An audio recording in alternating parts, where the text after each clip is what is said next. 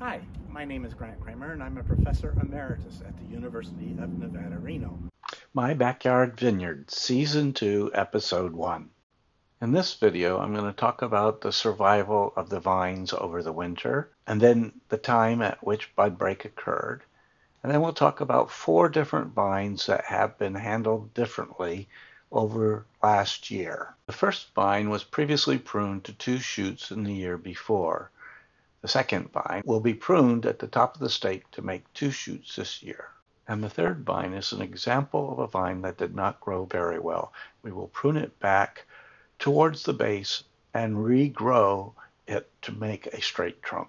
Finally, I will talk about the vine that I broke last year and the strategy I will use to reestablish it as a strong vine for next year.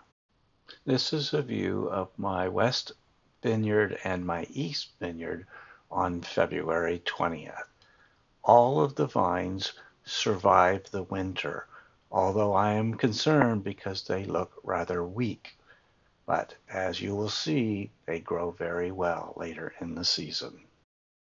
Bud break occurred between March 12th and March 17th and varied with different vines, as you will see in these next few pictures. Many of these buds are just swelling and aren't broken until the leaves start showing. Let's look at the first of our 4 vines in this video. Okay, it's now springtime. The buds are beginning to break. Some of them have broken a little bit earlier than others. Some are just beginning to break right now. We have different vines that have been trained previously from the previous season, a little bit different depending on their vigor. So in the back here we have the one that is being trained for head training and was vigorous, and we grew it into 2 different shoots. So we have a cane here and a cane here. We want to prune this to 2 buds. So remember, we have a basal bud here, and then we have a bud coming out here. This one's not looking very good at the moment. This one's looking very good. So I'll prune it up here one more with the thought that I may prune down to this depending on how this breaks out. So this one's done. And at the same time we have a pruning here with, again, a basal bud, a secondary bud, and a bud here. And again, I think I'm going to prune here to 3 buds for now, but I will probably prune this one back on both sides to 2 buds when I'm sure that the growth is looking good and normal. And now we have the beginnings of our head trained vine. And next year these 2 shoots will be pruned to their 2 buds and we'll get a bigger, more goblet shaped vine. Okay, so we last pruned these grapes on March 17th. Today is March 31st, so it's about 11 days. We've had nothing but rain in between then and now. And so I couldn't get into the vineyard, or I didn't want to get into the vineyard because I didn't want to spread disease, which when pruning during rainy times is a bad thing to do. So we're going back now to re-examine the vine that we're growing into a head-trained vine with 2 shoots that were on there last year, and I pruned them down to what I called 3 buds because I wasn't sure about the 2 buds. So let's look at this vine for a moment. Here we have actually a dead piece that I'll trim off here to make it a little clearer.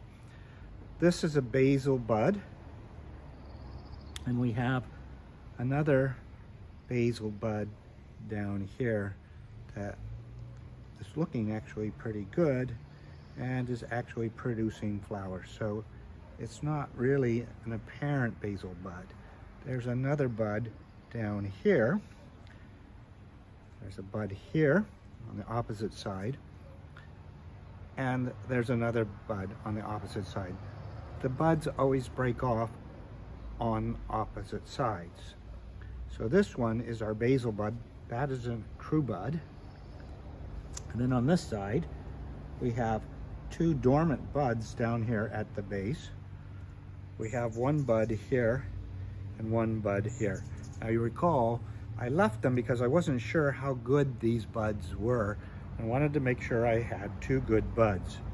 So it's not looking like these 2 basal buds are going to do anything. They're not going to be as vigorous probably as these 2. So I'm not going to trim back on this. I'm going to keep the remaining 2 buds here that make for a very nice spur coming off of here.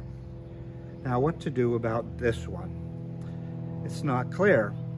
Perhaps I should take the basal bud off and give this other bud an opportunity to grow. But it's not looking very good. So it may be that I will go with this one and that one.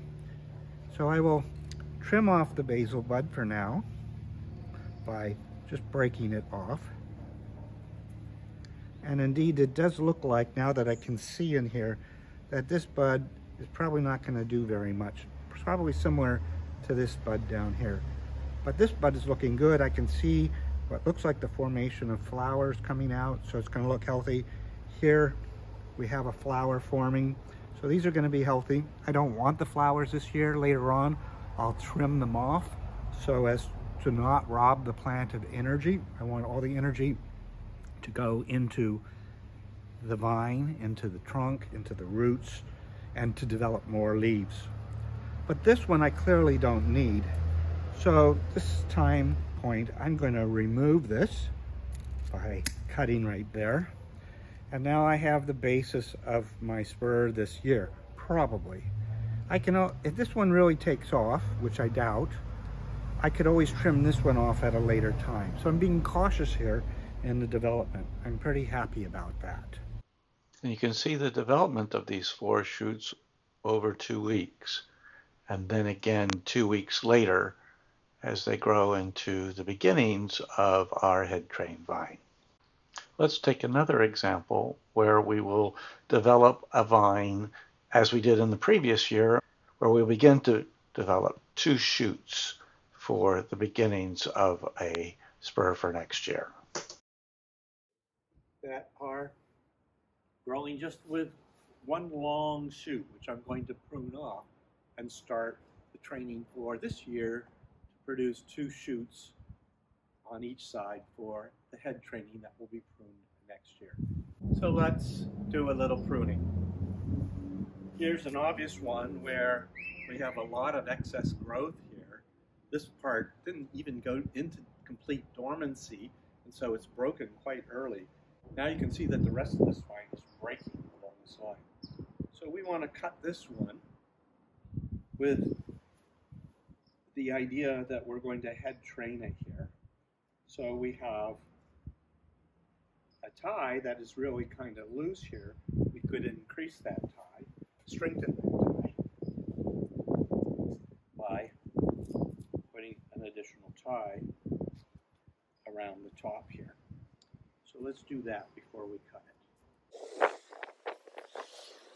And then we want to cut it approximately 4 inches with 1 bud up here and 1 bud coming from below to create our beginnings of a head train goblin. So I'll cut right there. And this is on. Now we have lots of other buds here that we don't need, so we're going to want to sucker them off by just snapping them off like so, so that we maintain the structure of this trunk. And it's easy to do this now when they're young. If they get larger, then it's going to be more difficult. Now I have another bud right here. I'm not sure if it's going to break, so I'm going to leave this one for now. I may prune this off later on, depending on what happens at this node. And here you can see the 2 shoots that have developed by May 2nd. What do we do with a vine that is not developed very much at all? Okay, hopefully you can see this this little vine here, where you can see the spindliness of this vine, and you can see there's a few good buds coming out at the base. I have this vine growing up, but it's not doing very well. But I have a bud right here at the base that I can train up this pole. So I think I'm going to leave this and prune this right here. And I'm going to remove the rest of this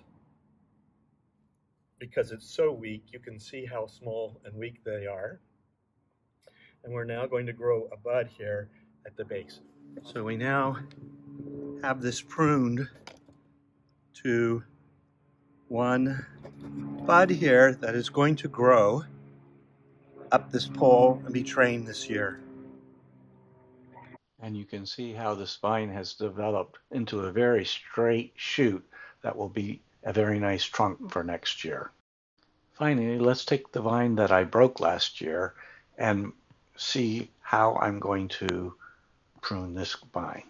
It is showing some signs of life by March 17th. Now we're going to look at the vine that I broke last year and reattached, realigned, and added wax to regrow. We can see that we remember if we had two shoots here, this one's sort of dead, but there's a nice, very vigorous shoot coming off of it. And the other one, which earlier in the year looked a little weaker, is starting to come on, and there are lots of buds breaking here. This is all a good sign, but I'm not convinced at which portion I should leave. You notice I have it tied here to try to keep it secure and not move around too much so that it doesn't break this. I want this to continue to heal if it still needs to. I don't know. I can't look inside to know how long it takes. But my guess is it's pretty fragile at this point. In fact, throughout the year.